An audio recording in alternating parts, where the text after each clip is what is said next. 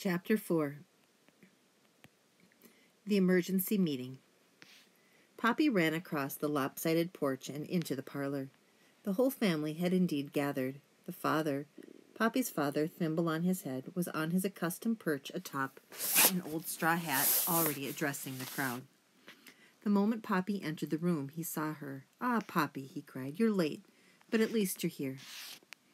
All the mice, a sea of ears, eyes, pink noses, and whiskers, turned to look at her.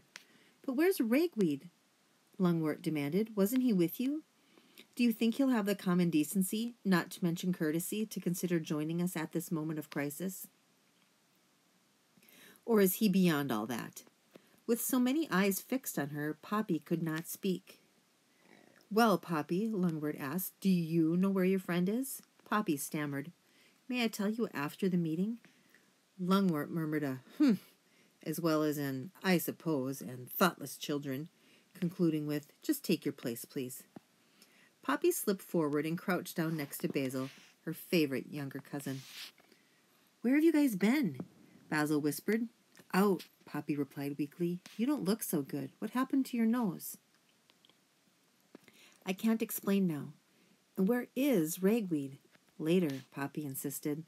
Basil gave his cousin a questioning look, but held his tongue. Lungwort, leaning over the crown of the farmer's hat, tapped his thimble cap and held up a paw to command silence. "For Poppy's sake," he began, "I'll review what I've said already. Our family has grown very large, so large, in fact, that there is not enough food in this neighborhood to feed us all. Indeed, our family is still an expanding one." He nodded to Sweet Cicely, who smiled wanly in a dutiful recognition of the remark. "For example," Lungwort continued, "my wife and I have had 75 children, who in turn have given us 40 grandchildren, 20 great-grandchildren, and 12 great-great-grandchildren." This remark was greeted by the assembled mice with a generous tapping of tails upon the floor. Lungwort dipped his head in acknowledgment of the tribute. Then he went on, "The truth is, by my calculations, our current rate of population growth, and it's this I was about to say when Poppy arrived, promises serious food shortages, sickness, and yes, death, unless we take action within the next few days." There was an immediate buzz and a squeak among the family. "Good grief! How awful! What'll we do now? Who would have guessed?" Lungwort raised his voice over the hubbub. "Living in the open will not do. The dangers of that are obvious. No, we need to establish an extra residence, a home near to abundant food, but still close enough to Grey House so that the family with its present leadership can be maintained. And of course, the second dwelling must be safe. Happily, I have been informed by an old sparrow acquaintance of mine, Mr. Albicollis, that a new home has been built within the territory." Again there was chatter. "Where? Have you seen it? What's it like?" "It's on the northern side of Dimwood Forest. New House, it's called. A half-day's trek from here." "That's so far. Almost another country. I've never been away from home. I bet it's not as good as this place." Lungwort held up a paw. The talk stilled. "This new house is reachable by the tar road across the bridge and beyond New Field, which I've been informed has abundant food." "Somebody else can go. Wonder what kind of food there is. I doubt I'd do well there. Naturally, I will need to investigate New House with care. Would I get a room of my own? Can I keep sharing with Tansy? They'll never get me to go. I won't bunk with Husk. Further, there will be much organizing and packing to be done." "I hate the thought of packing. I have too much to move. I just put together a whole new room." "Finally," Lungwort went on, "we will need a delegation to go through the formality of applying to Mr. Oacax for permission to move." This time Lungwort's words brought silence. Every eye looked down or away, except for Poppy's. She could only stare at her father in revulsion. How could he even suggest such a thing? Now, Lungwort said severely, "Mr. Oacax has always been most accommodating. Need I remind you that he protects us from porcupines? We all know about porcupines, don't we? We do indeed. Have we seen so much as one porcupine in these parts for years? Not one. Proof that Mr. Oacax is holding up his end of the bargain. As long as I'm head of this family, I expect us to do our part. Asking his permission to move is an insignificant sacrifice to make for our well-being. All right, then, Lungwort concluded, looking around. Any questions? Poppy had no idea what Ragweed would have asked, but she knew it would have been something. Good, Lungwort said. I thank you for your attention. Go about your business.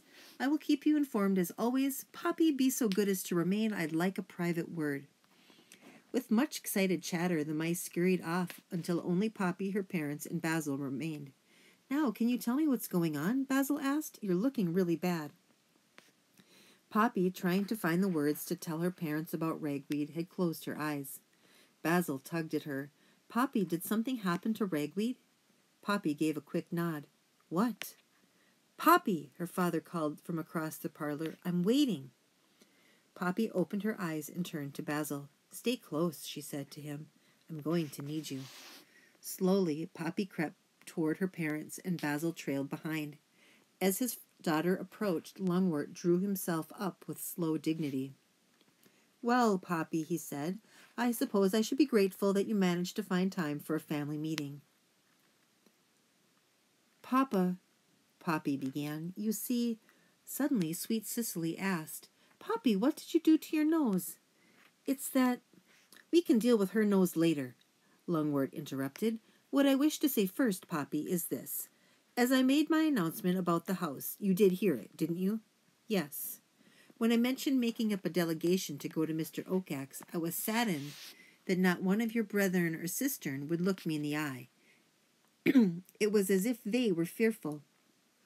But you, Poppy, were steady on the mark. Your eye never wavered, straight and loyal. I admire that in a young mouse. Therefore, I have selected you by way of a reward, and it is a grand one, isn't it, Mother? Sweet Cicely, brushing at her ears, smiled thinly. Right then, Lungwort continued. Poppy, I have selected you to go with me to Mr. Oakax. You what? Poppy cried. I know it's an unlooked-for honor, but you heard me right. You will join me when I go to Mr. Oakax. But... Poppy tried to find words, but could not. But what? But Mr. Oakax just ate Ragweed, Poppy blurted out. There was stunned silence. Ate Ragweed? Sweet Cicely finally gasped, her voice half gargle, half squeak. Did I hear you correctly? Trying to stop her tears, Poppy nodded. When? Lungwort demanded shrilly. How? Why didn't you tell me? I barely got back, Poppy sobbed, and when I walked into the meeting, I couldn't just say. Pawing the tears from her face, she whispered, I couldn't. But to be eaten by Mr. Oakax, Lungwort sputtered, without even informing me. Sweet Cicely suddenly turned on her husband. Oh, stop that, she cried. We need to know what happened. Poppy, go on. Poppy, her heart heavy, stammered, that is, Ragweed and I, last night we went out to Bannock Hill. I mean, we had never been before. It was such a beautiful summer night, and we thought it would be romantic. It was lovely, and he had just asked me. Poppy paused to look at her parents. Certainly they would not be sympathetic. She decided to skip some parts of her story. Then Ragweed found a hazelnut, she went on. He loved nuts. So he started to eat it. I told him that he should get under cover. He wouldn't listen, and then, all of a sudden, out of nowhere, Mr. Oakax burst upon us. I hadn't heard a thing. He was just there. He almost got me too, she added, pointing to her nose. But he caught Ragweed, she whispered. It was awful. Sweet Cicely hurried forward, gathered her daughter in a hug, and patted her back. A very uncomfortable Lungwort kept clearing his throat and fiddling with his whiskers. And then, Poppy went on, once she was sufficiently calmed, when I started back home, Mr. Oakax tried to catch me, again, but I managed to escape. Lungwort shook his head. Poppy, he intoned, I'm bound to ask, did you go through the proper formalities before going up on the hill? Well,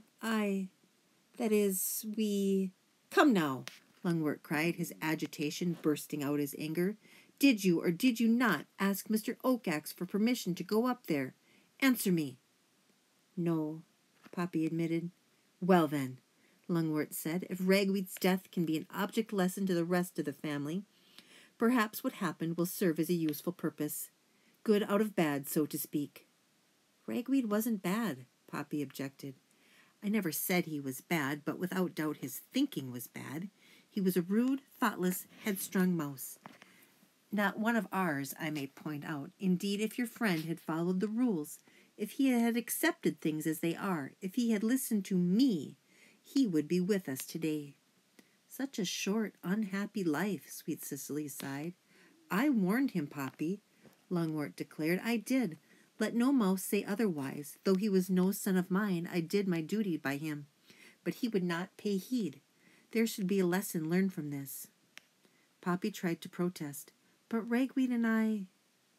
Again Lungwort interrupted. Poppy, 2 things. First, I want you to go among the rest of the family and explain what happened to your unfortunate friend. Be so kind as to point out the cause, that you did not ask permission from Mr. Oakax. I desire no such tragedies to befall one of us. Is that understood? Yes, sir. Second, what I said stands about your coming with me when I request permission from Mr. Oakax for our move. Let's hope your presence will convince him that 1, you truly are apologetic for what you have done, and 2, in the future you will ask for his permission before venturing anywhere. So saying, Lungwort, with one paw about Sweet Cicely, went off, leaving Poppy and Basil alone. Poppy looked after them for such a long time that Basil reached out and touched her. Poppy, he asked, you all right? Basil, Poppy said with a mix of sadness and anger. Ragweed wasn't unhappy or bad. He wasn't. Maybe he was cocky at times, but I loved him for it. I did. Once again, tears trickled down her face. Poppy, Basil asked, are you really going to go to Mr. Oakax? I don't think I have much choice, do I? Only I do wonder what'll happen when he recognizes me. Her cousin's eyes grew wide. Think he will? Poppy pointed to the scratch on her nose. How can he? He put this there.